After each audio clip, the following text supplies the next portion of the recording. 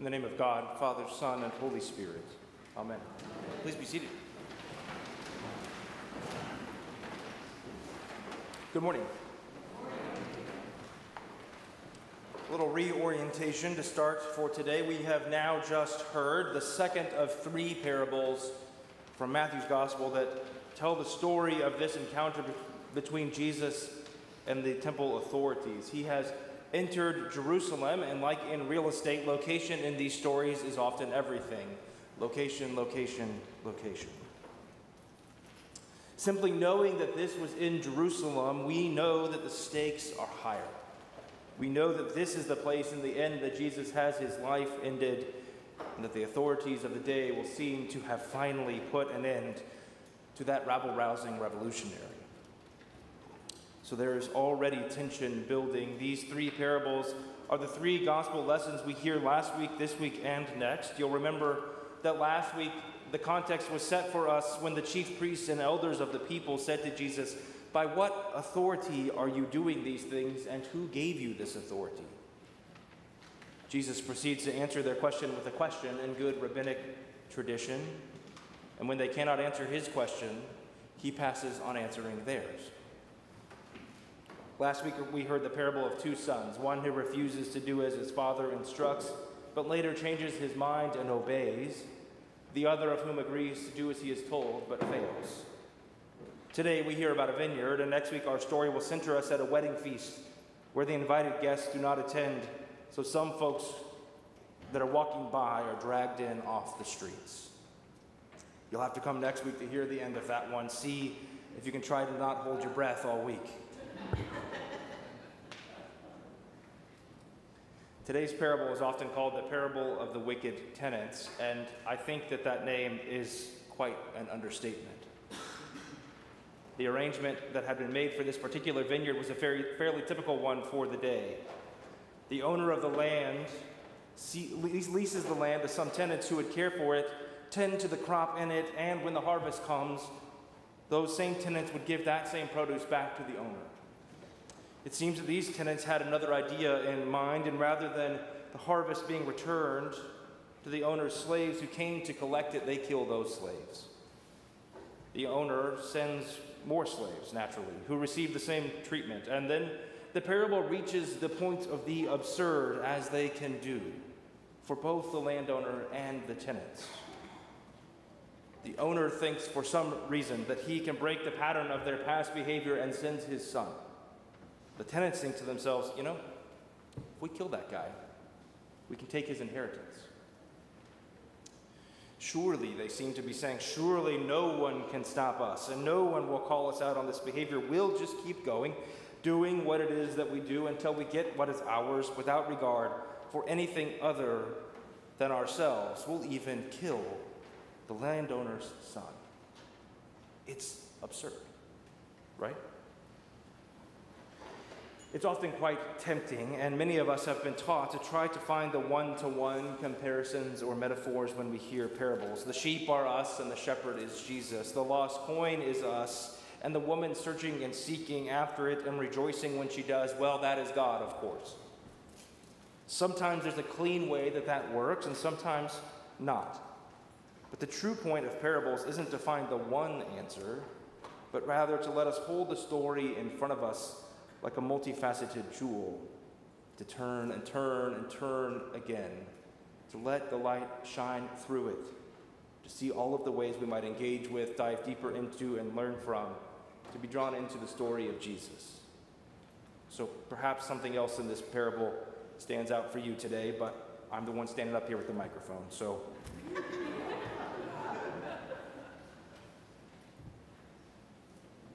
Despite that, the temptation in this particular parable is to say that God is the landowner.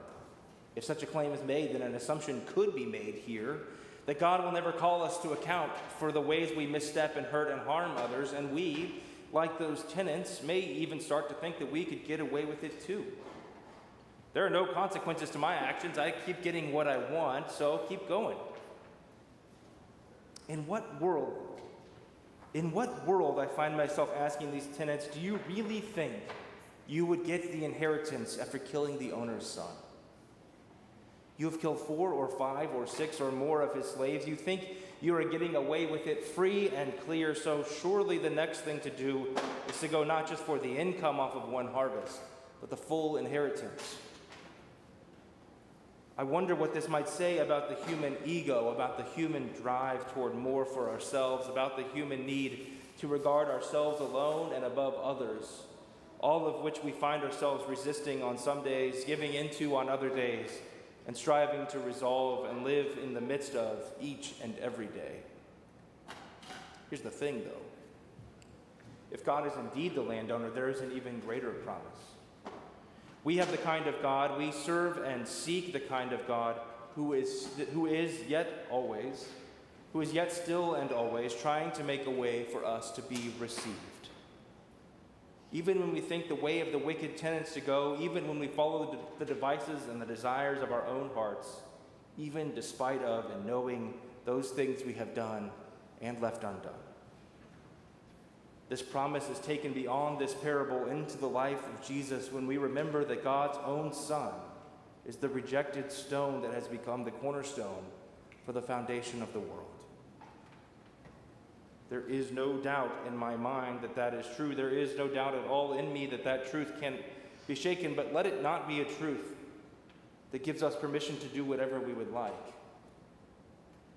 Well, if God will seek even those wicked tenets, we might find ourselves tempted to begin thinking, surely I can do whatever I want to, as long as I'm not as bad as them. Not so. As a gospel writer, Matthew wants to emphasize over and over throughout his gospel that for people who follow Jesus, for those who wish to be part of the kingdom of God, something is indeed expected.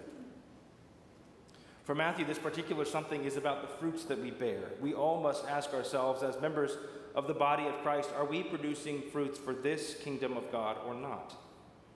Are there ways we think we can act? What might cause us to think we can act in such ways that are not of this kingdom and yet still make a claim on those promises as if we deserve it? It's a tough question. But when we hear Jesus say today, the kingdom of God will be taken away from you and given to a people that produces fruits of the kingdom, we see that the stakes are high. Jesus really is asking something substantive and real of his followers, to be ones who bear good fruits of God for the world. It's worth a quick aside here to say that that verse that I just quoted has been often misinterpreted quite poorly to favor Christians over Jews, to say that God prefers Christians over Jews, taken away from a people and given to another people. I only mention that here because some of us might have been taught it depending on where we were raised. And it's worth saying that that is unequivocally wrong. Not just by accuracy, but by ethic.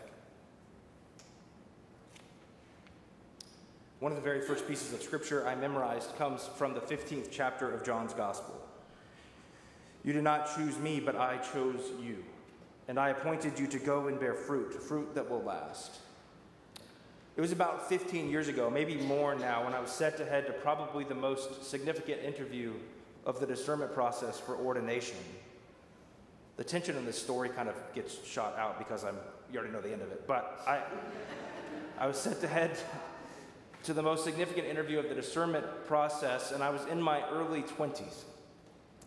At the advice of some friends and mentors, had convened a practice interview that went by literally every measure out there terribly.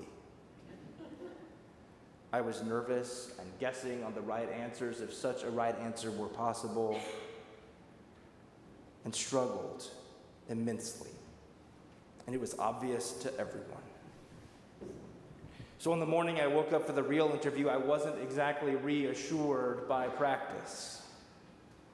For some reason that morning, I checked my email, a habit I wasn't in at the time. One of my good friends and mentors, who is still such today, had sent me a long email reminding me of who I am and what had drawn me to the process in the first place. And all of those good things you just need somebody to remind you of sometimes when you're getting ready to walk into a room like that. And it was that verse, that one about fruit, that he quoted at the end And it's because of that moment and that time in my life that it has stuck with me ever since. And I suppose it was that for me that I consciously and subconsciously return to over and over to know whether what I am doing is what I am called to. Just what kinds of fruits are being born from my work, just what kinds of fruits are being born from our work, from our ministry, from our life in Jesus in this place. Are they fruits that will last, or fruits of our own efforts that inevitably go bad? Are they fruits that will endure, or ones that are a flash in the pan? Are they fruits that will nourish the world, primarily given not for ourselves but for the world? Or are they fruits that were only ever born to nourish ourselves? These are questions ever before me, and perhaps they are for your reflection too. Now, earlier I said Jesus is asking something substantive and real of his followers today, to not just be people who passively receive that we have a God who relentlessly seeks us, always trying to make a way, but rather to embrace that truth and to live differently because of it. So what fruits might we bear that reveal this promise to the world? What fruits might we bear that endure for the life of the world? If we are willing to go there, we will also need to be willing to tell ourselves some potentially tough truths. Just as the vineyard in Isaiah had vines bearing not grapes but wild grapes, so too may we need, dare I say, will we need to do the work of removing that which grows within and around us that may pull us into growing in a way that we would rather not, that God would call us away from. But let us be a people who do that work. And let us do that work knowing that our God yet still seeks to make a way to us and for us to make a way back to God. Let us do that work that our lives might more fully, day by day and moment by moment, be given over to the work of God all around us.